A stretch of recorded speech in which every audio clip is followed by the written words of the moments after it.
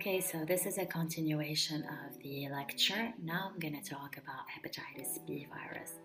Okay, so unlike hepatitis A and hepatitis C, which are naked viruses and they're transmitted, I had already said, through the fecal oral route, hepatitis B is an enveloped virus.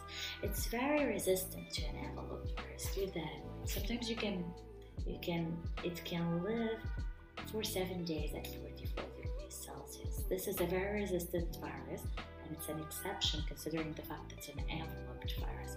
In this virus, you're going to have the surface antigen, you're going to have the core protein that's going to make up the icosahedral capsid, and you're going to have a polymerase protein that will attach to the viral genome. One other peculiar thing about this virus is that it's class 7 in the Baltimore classification. Do you remember what's that? When we talked about class 7, it means retrovirus. This is one of the Flaviviridae family. It's a retrovirus family. It has a part double-stranded RNA. That's very, very peculiar and very weird, and we're going to see how it is a retrovirus. It is part of the HBcAg virus because it's a DNA. Okay, HBcAg virus, and like I said, it's class 7, the Baltimore classification, so it's a retrovirus. It has 8 strains from A to H, and they kind of differ in the resistance to interferon and in the rate of chronicity. And they all share the antigen. Now the variation is in the antigen sequence. You have to consider 3 different things. They have the same epitope A in the antigen, and they have 2 variant position at position 21, 22. Either it's going to be a lysine or an arginine, or 2 variant at a position 160. So if you actually do the probability, you're going to have 4 different serotypes that are here. Either you're going to have ADW, AYW, ATR, or AYR. Now if you take a look at the geographical distribution, the HBV genotype, each part of the world is going to have 2 different genotypes going from A to H, such as in Europe, you're going to have the A serotype and the G serotype, for example. And you can see the rest, except in Australia, you're going to have all these 2. Okay, so this virus, it replicates in the hepatocyte. It doesn't have a lytic infection. The attachment protein is not really known, but we can assume it is till now interleukin 6. And the attachment protein and the fusion, it's going to have a fusion. It's going to fuse with the membrane. It's going to uncode. The DNA is going to go into the nucleus, and basically, this is where it gets weird. The mRNA encoding for the structural and non-structural protein will be done.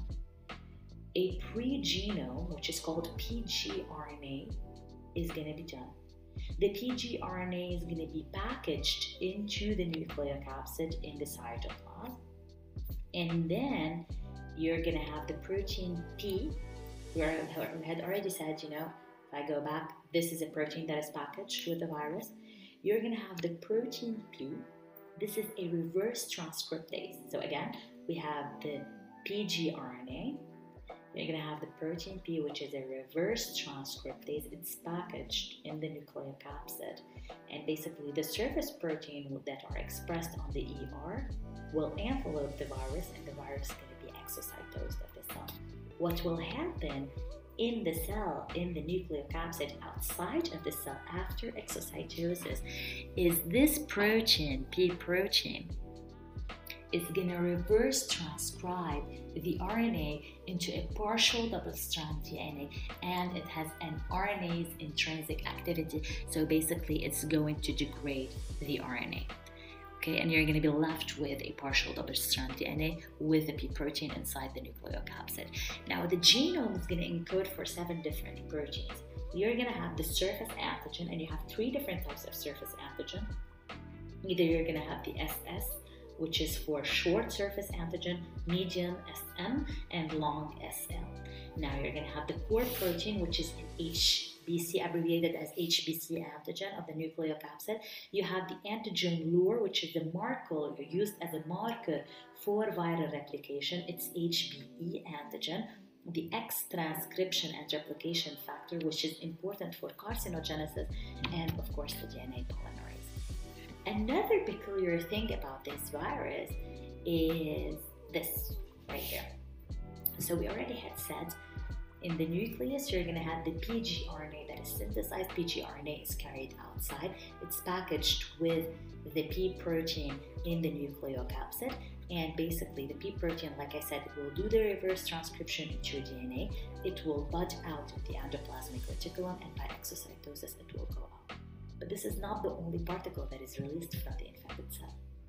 This is a full virus that is capable of infecting another hepatocyte that is near. Yet, you have something that is spherical over here that is released, and something that is filamentous over here that is released. And these are what we call the non-infectious particles.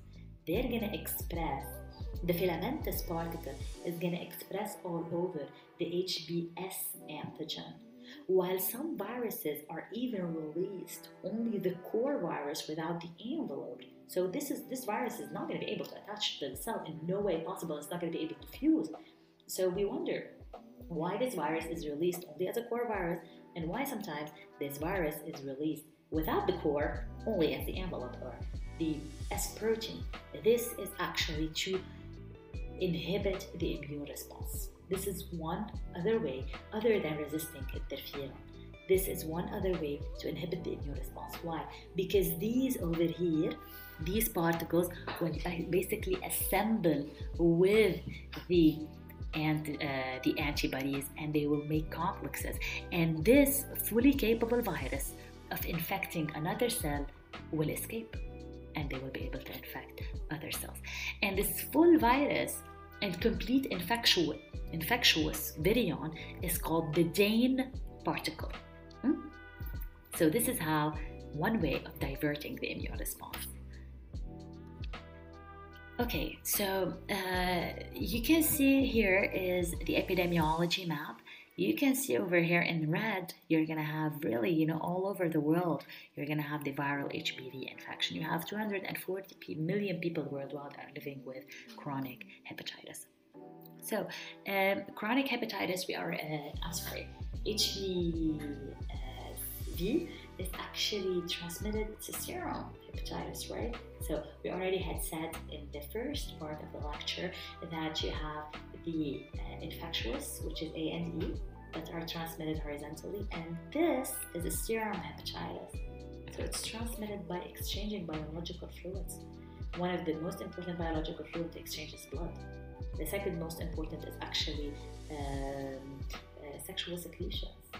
This virus is transmitted by milk, so it's transmitted in a vertical way. This virus is transmitted by urine and by saliva. It's very, very infectious. And like I had already mentioned, it's very resistant. Compared to another enveloped virus, this virus will be able to actually resist 44 degrees temperature for 7 days. We already had mentioned the horizontal transmission and the vertical transmission. So who are the high-risk population? Since the mode of transmission requires the exchange of fluids, most of the time, this will actually, the high-risk population are drug users, IV drug users, the people who receive blood, homosexuals, sexual workers, healthcare, and partners, of course, of infected individuals and people in the household of the infected individuals. So these are the high-risk factors. So when you're donating blood, they're actually asking you, do you have multiple sex partners? Are you an IV drug user? Have you had a sexual contact? Is anybody in your household infected? These are all risk factors that actually are very associated with hepatitis B transmission. So the initial infection is through the blood. It's through a needle prick, for instance. For instance, the medical community, you can have through a needle prick, let's say, hepatitis B, or it can be a vertical transmission of hepatitis B. It's going to go in the blood, and it's going to cause a first viremia, and it's going to go to the liver. And then, after a second viremia, where is it going to go? It's going to go to all the fluids in your body. And please note, it's not going to go to the connective tissues. It's going to go to the fluids. It's going to dissipate to the saliva, the semen, the blood, vaginal secretion, and the mother's milk. And this is how it's going to be transmitted. Okay, so I already said that. So what is the hepatitis, the immunity against hepatitis C? So the first immunity, of course, is the CTL response for cytopathic clearance, interferon gamma for resisting the viral infection by other hepatocytes, antibodies that are going to neutralize. But this is, I had already mentioned what's the problem with antibodies, and the virus is able to actually escape antibodies, and sometimes these are going to cause serum sickness and the accumulation of the joints, like any other antibody antigen complex in our body that is able to accumulate in the joint, and it's able to cause the serum sickness. Okay, so here is a very, very important graph where we're going to see the evolution of an acute hepatitis. So here is the month after the exposure, and over here at time 0 we're going to have the exposure. You can see that the incubation period is very long, and this, of course, these are the liver enzyme, and these are the different antibodies. So the liver enzymes after 2 months, look at the whole this period. The liver enzymes after 2 months they will start raising, and during this whole period, the patient, asymptomatic patient, is going to be very, very infected. And at this point, you're going to see HBe in the blood. You're going to see HBs antigens in the blood. You're not going to see HBc antigen. Why? Because at the point where the virus is replicating, you're going to have directly the anti-HBc that is going up, and it's going to neutralize this. Yet for HBe, which is an indicator of viral replication, sometimes it's used as an indicator for viral replication, the antibodies are going to take a longer time to appear. Now, the HBs, they're going to appear first. If you do the serology of this person, they're going to appear first, and then they're going to disappear, and then you're going to have, after the disappearance, you're going to have the appearance of anti-HBs antibody. Look at when? 5.5 months after infection. And this is where the disappearance of HBs antigens, this is what is called the HBs antigen window. Okay, so HBs antigen window, it does not mean that the person is not infected with hepatitis B. This is a trick. Sometimes a lot of clinicians, they're not able to detect it. Why? Because they're actually trying to detect the HBs antigen or even the antibodies. Look, even over here in the window, the antibodies are not there. So you're not going to have in the serum of that person, if you actually try to detect it, you're not going to have HBs and you're not going to have anti-HBs. Why? Because the concentration of HBs is equal to the concentration of antibodies against HBs. In this window over here, everything's complex together. So what you're testing for, which is the free virions or the free anti-HBs, are not there. Okay, so this is where the serology, it might be misleading. So in order to make a really good test, you always have to test for HBc. Look, HBc is always up. You know, from the starting of jaundice, for instance, and the starting of symptoms till the end of the infection. You have to pay really close attention to that. So, evolution of chronic hepatitis B. Now, in chronic hepatitis B, you can see that you're going to have an elevation of the liver enzyme, and then you're going to have the reduction of the liver enzyme. So basically, at one point, after 6 months, the liver enzymes are going to be reduced, and the symptoms are going to disappear, but you're still in this chronic phase. You're still producing viruses. You see, the HBs antigen is always in the blood. You're still producing anti-HBc, and you're still having virus shredding. And this chronic phase is characterized by where you're not going to have an anti-HBs. Okay? So, after 45 days of incubation, you're going to have an insidious onset of fatigue, a fever, vomiting. So if you have an efficient immunity, you're going to go through an acute, in hepatitis B, you're going to go through an acute phase, and then you're going to it's going to be followed by remission. In the acute phase, you may have symptoms such as jaundice, dark urine that will last for 1 or 2 months. But if the person has a very weak immunity or a very weak immune response, they may go into a chronic phase, and these are 10% of the patient.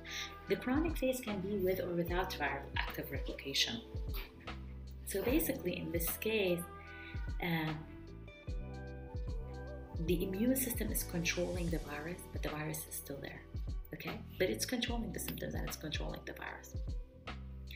If you have a chronic hepatitis, you can either have, if it is not active, you can have an extrahepatic disease. If it's active, you may have cirrhosis or hepatocellular carcinoma. Cirrhosis because of a high rate of, hepatocytes dying and then regeneration. This high rate of regeneration will allow the liver to fail at one point and to have cirrhosis or have hepatocellular carcinoma. The complications of hepatitis B can be a fulminant hepatitis, can be liver cirrhosis, or like I said, hepatocellular carcinoma. Why? Why do we have hepatocellular carcinoma? It's due to 2 different things, what we call mitogenesis and what we call mutagenesis.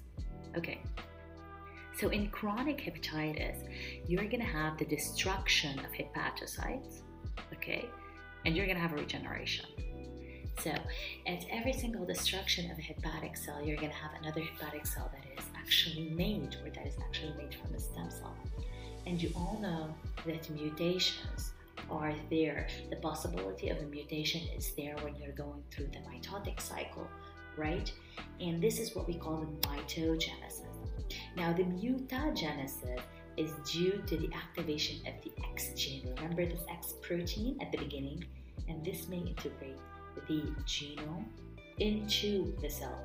Upon integration, it's going to basically cause an overgrowth, and it's going to basically cause hepatocellular carcinoma. This is a serology of diagnosis of hepatitis B. This is acute hepatitis B, and this is, chronic hepatitis B. You can see that anti-HBs is there for acute hepatitis B, and it's not elevated in chronic hepatitis B. There's a really huge shift in the serum concentration of anti-hepatitis. One is negative, one is positive. Okay, so how do you treat, how do you control, how do you prevent? Practicing safe sex. Really having a lot of control on blood transfusion because it's a very high rate. The treatment is interferon alpha, for antiviral replication, or it can be a nucleotide that will inhibit the viral replication. Sometime after a needle prick, and if you know that this person has hepatitis and you have a needle prick, or after a liver transplant, as a prophylaxis, they may give you the hepatitis B antibodies.